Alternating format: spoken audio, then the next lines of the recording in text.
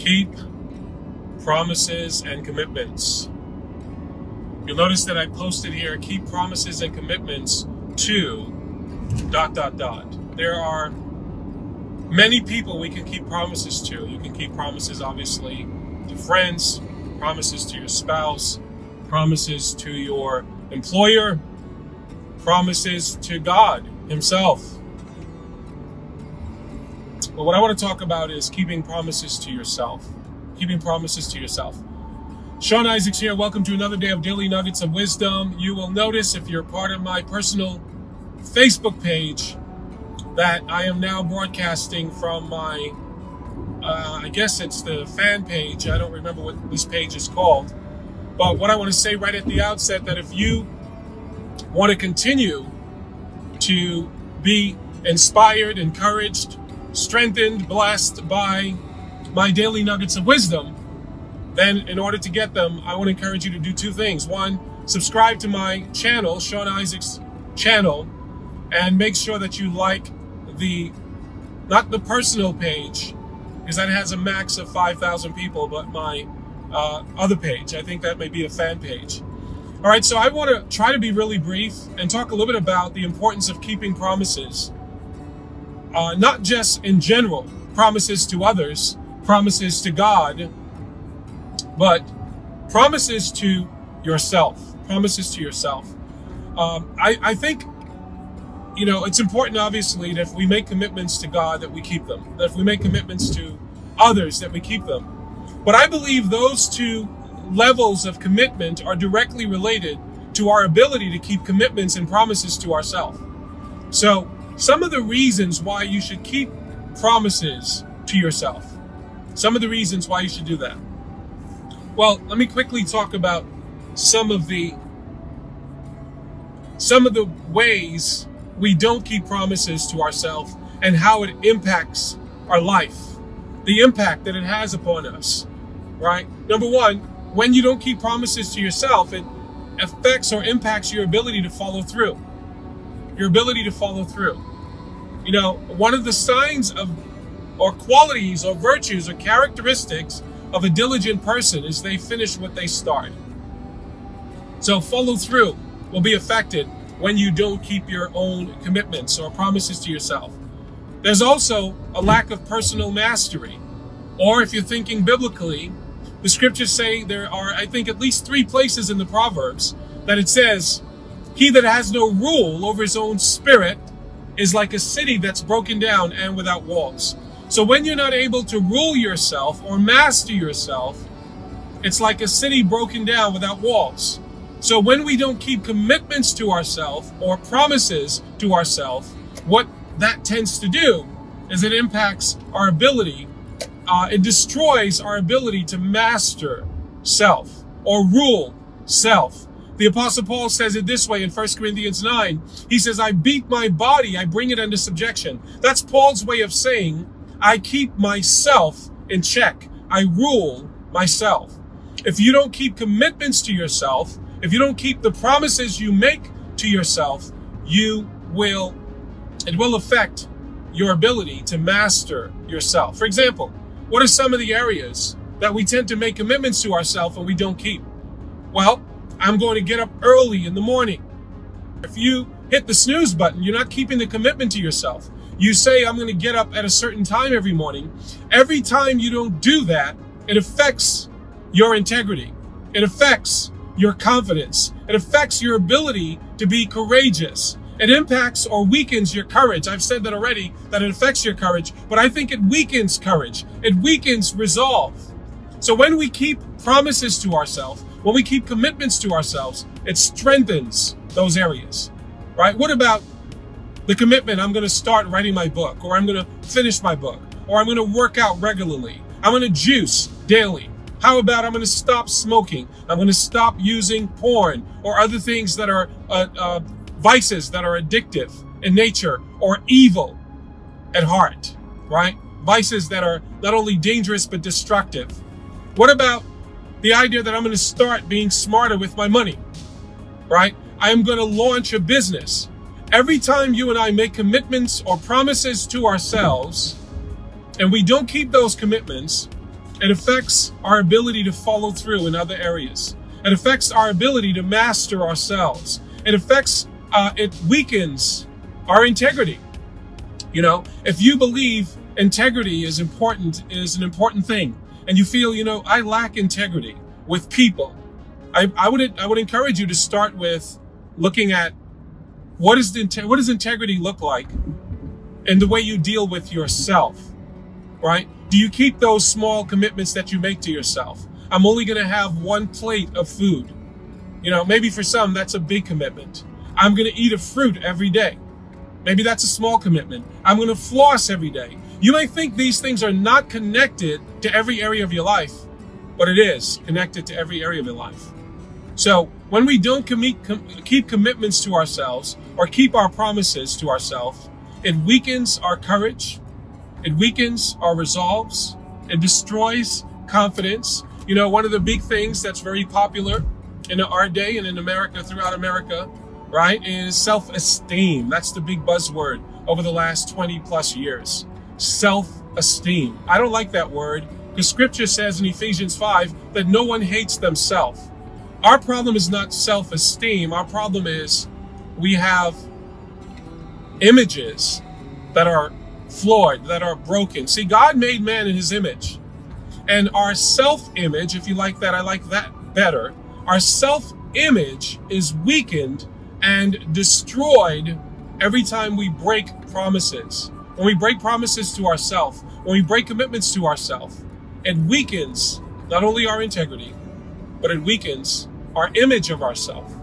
And the image that you and I have of ourselves has everything to do with commitments we keep to others, the commitments we keep to God, if you have a relationship with God, and so on. So all these things are related. Now, what are some of the benefits of keeping promises to yourself? Well, it builds integrity. It builds confidence. It builds discipline. There is no successful person that I know who has earned or worked for what they have that did it without discipline. There's no wealthy person I know, not that I'm lifting up wealth as a virtue in and of itself, because for some people, wealth is a vice.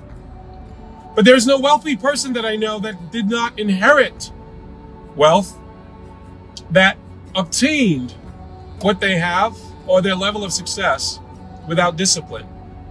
Believe it or not, when you keep commitments to yourself, small commitments, small promises, you know, maybe that commitment is I'm going to write in my journal for 5 minutes every day. Maybe it's not smart that you commit to writing in your journal for an hour every day. Maybe that's unrealistic. Maybe that's not smart to do, and this is why you're unable to keep the commitment to yourself. Here is a little nugget of wisdom. If you want to keep your promises and commitments to yourself, make small promises and small commitments so that over time you build up habit. You build up consistency. See, once you develop habit, right, and habits allow us to master areas of our life, then it makes it a lot easier to keep commitments to ourselves. Another thing that keeping commitments do is, and I'll end here, is it adds virtue to our life. And this is an area that I don't know that a lot of people, especially Christians, God's people, understand. The importance of virtue and the power of virtue and what virtue is. For example, there is a narrative or a story in the New Testament where Jesus heals a woman with the issue of blood. This woman the Bible describes her as a woman who had spent all that she had to try to heal herself, to take care of herself. She had gone to physicians. There was nothing any of them could do for her. She spent all of her resources to get healing. And yet it could not be found. And then, and I hope I'm not mixing up the stories here, but this woman touched the hem of Jesus's garment. She touched his clothes. And then Jesus says something that maybe you skip over, but it can be life-changing if you understand it. He says, "Who touched me? Virtue left me." Now, what is virtue? Virtue is the opposite of vices, right? Virtue is the opposite of a vice. Patience is a virtue. Peter says, add to your faith virtue. What virtue does is virtue actually adds power to our life, right? It adds power to make things happen, power to do things.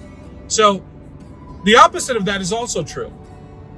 When we do and develop habits or vices in our life, they steal or they rob us of virtue. They rob us of power.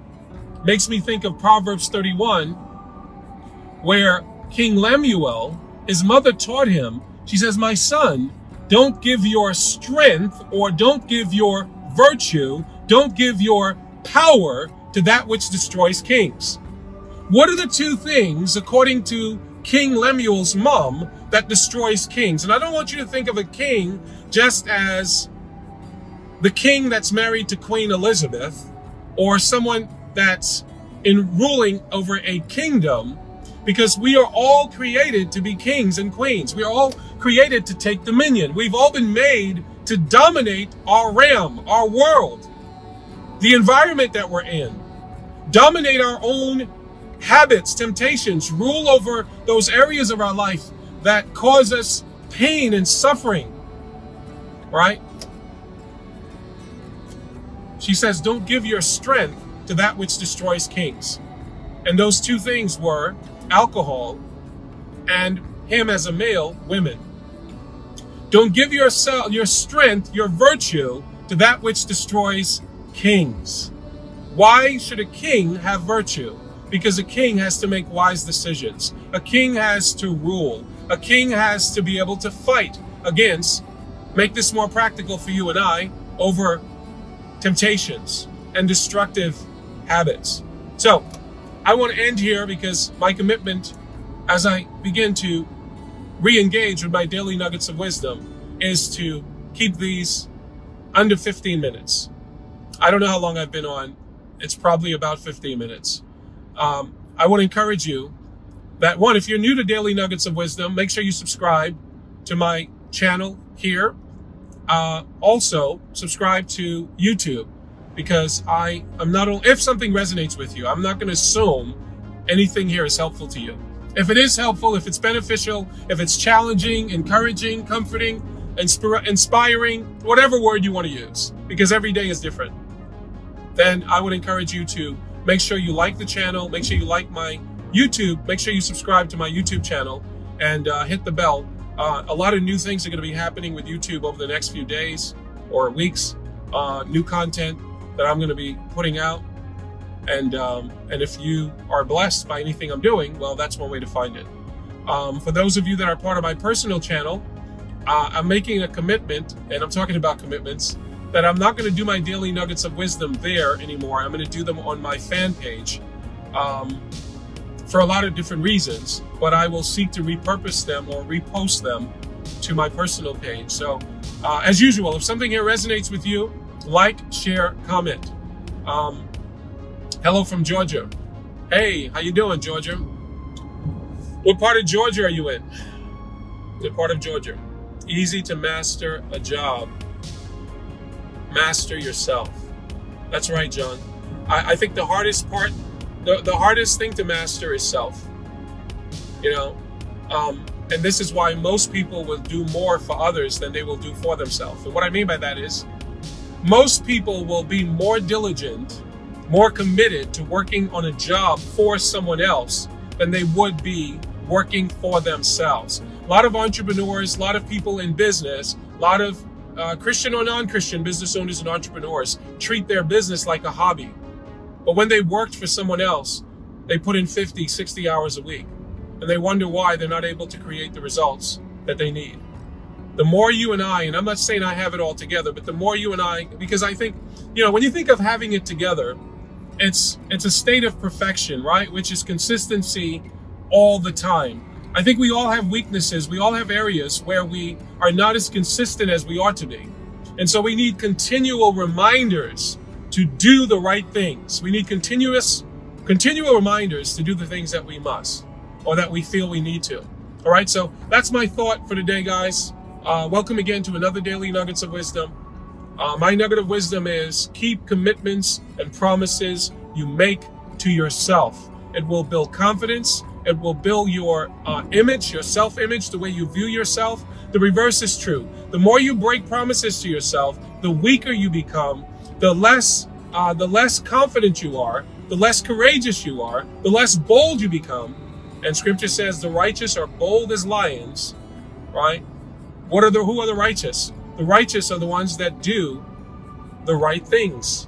They do what is righteous. They keep commitments. They keep God's commandments, right? The righteous are bold as lions, but the wicked flee when no one's pursuing. Those who don't keep commandments, keep commitments, do righteousness.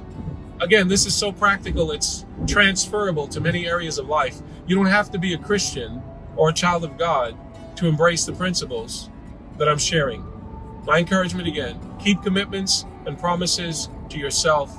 It will impact every area of your life. Start small. Maybe it's just the commitment to floss every day. Not 3 times a day. Maybe you start with just once a day.